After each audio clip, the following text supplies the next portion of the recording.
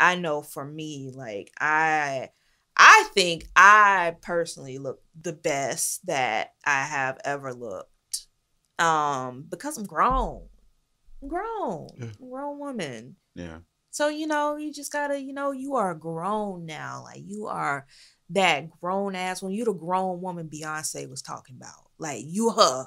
I know, That's you. right? You And her right now. especially when you start doing grown people shit, regardless if it's paying bills or like being able to go on a trip when you want to. Like when you look Yeah. back at your childhood or your 20s, I don't care how good or bad them things was. You don't want to go back to that. And you Mm-mm. like, I'm just gonna stand in this 32-year-old body Yeah. and I'm good and I'm great.